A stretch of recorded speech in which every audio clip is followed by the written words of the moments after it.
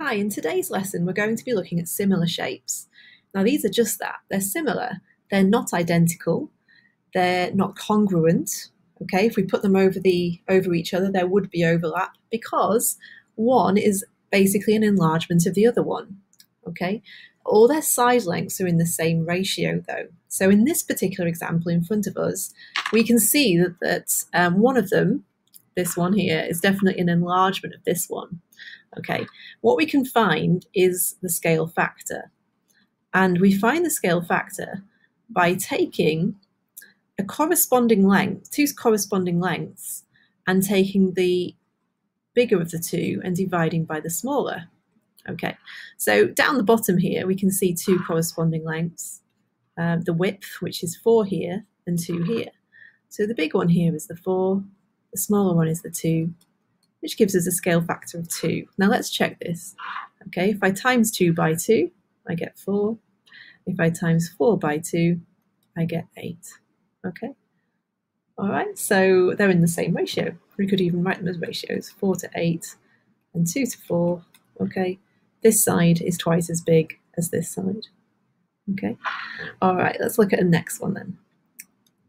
So in this case, we've got to decide which ones are corresponding lengths. Okay, so we're best off probably looking at which ones are multiples from the smaller one, which ones on the larger one are multiples. Okay, now 2 goes into 6, so does 3, and so does 1.5 actually. The only way that I can see here, the only factors of 4 though, are not 3 and 1.5, so only 2. So this must be the corresponding side to this one. And if that's the case, okay, then we can work out the scale factor. So the scale factor in this case, remember we take the big one and we divide by the small one. So it's 4 divided by 2, look at that, it's 2 again. It's a very common scale factor. Okay, so if that's the case, let's have a look. That would mean 3 times 2 is 6, and 1.5 times by 2, sure enough, is 3. Okay, so we can see that all of those side lengths have just been doubled. It's just enlarged the shape. All of the side lengths are still in the same ratio, and therefore it's a similar shape. It's just an enlargement of the smaller one. They're two quite simple examples. That one was a bit trickier because we had to work out which side lengths corresponded. In this third example, we've got 2 triangles, okay? It's just that one is on top of the other one. So if I highlight, actually, this smaller one, okay, you can see, in fact, what I might do is bring it out as well. You can see that we've got a side length of 6 centimeters, 8 centimeters, and k centimeters. The one at the bottom, let's highlight that one. Sorry, not the one at the bottom, the whole thing, the whole shape. Okay, let's take that one out and draw it out. So that is in all sorts of colours today. And so this one is 6 plus j centimeters. Let's put that in brackets. This is 8 plus 4, so this is 12 centimeters. And this is 10.5 centimeters. Now, why do we know that they are, how do we know that they are similar triangles? Well, first of all, they both share, we can see that they both share this angle here. That's their top angle in both cases.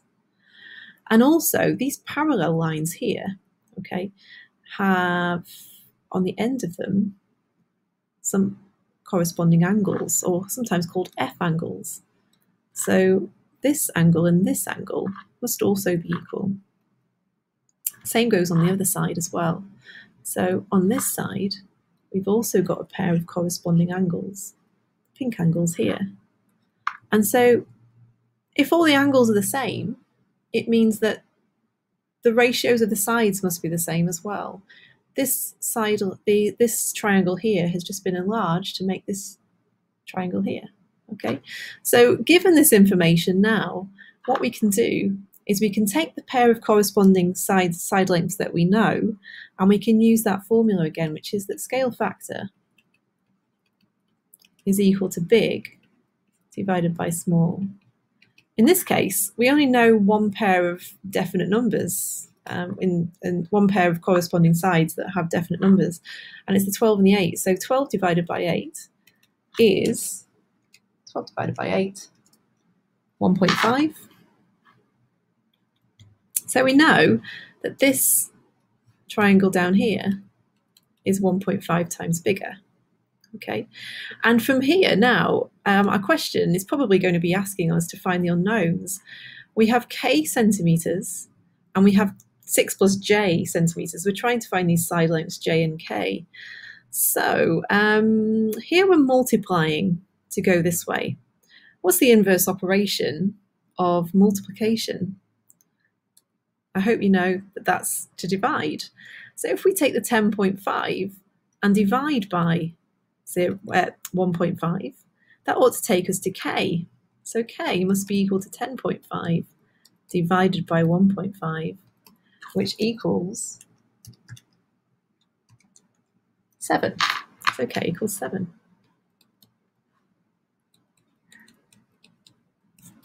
Okay, and the next one, let's do it in blue. If I take my 6 and I multiply by 1.5, because I'm going from small to big. Going from small to big, I multiply. Going from big to small, I divide. That makes sense, doesn't it?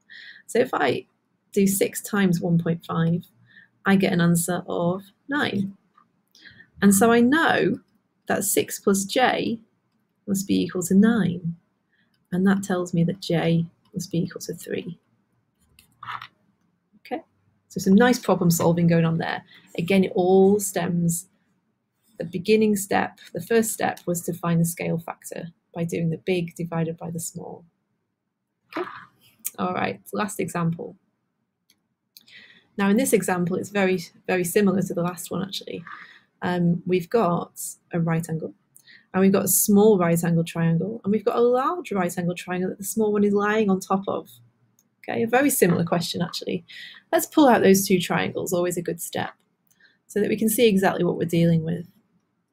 So we've got 12 centimetres, we've got 10 centimetres, we've got P plus 1.6 centimetres, and we've got P, and we've got 6 centimetres, and we've got 6 plus Q centimetres. Okay, so the first step is to find the scale factor. And there's only one pair of values that are just numbers that don't involve letters, okay, and that's my 12 divided by my 10, which is 1.2. So my scale factor is 1.2. The side lengths in the enlargement are 1.2 times bigger than the side lengths in the smaller object, in the smaller right angle triangle. So now I can work out what the values of P and Q are, because I know that 6 multiplied by 1.2 equals 6 plus Q. Now I can just work it out on my calculator. So 6 times 1.2 is equal to 7.2.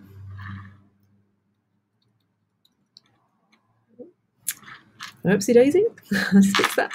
7.2 equals, 6 plus Q. So that means that Q must be 1.2. And in the second one, what colour should I go for? Red, it stands out. I know that we're going backwards. Okay, so that was a multiplying by 1.2. Now I'm going from large to small, so I'll be dividing by my scale factor. So I know that P plus 1.6 divided by 1.2 is equal to P. Let's rearrange this. Let's take the 1.2 over here, multiply both sides by 1.2. P plus 1.6 equals 1.2P. And then we can now work it out. If I take P's over to one side, get P's on one side, so I can take away P from both sides. 1.6 is equal to 0.2P. And so P must be equal to 1.6 divided by 0.2, which is equal to 8. Okay. I hope that was nice and clear. That was a fun example there at the end. Okay, hope you enjoyed that, and good luck with the work.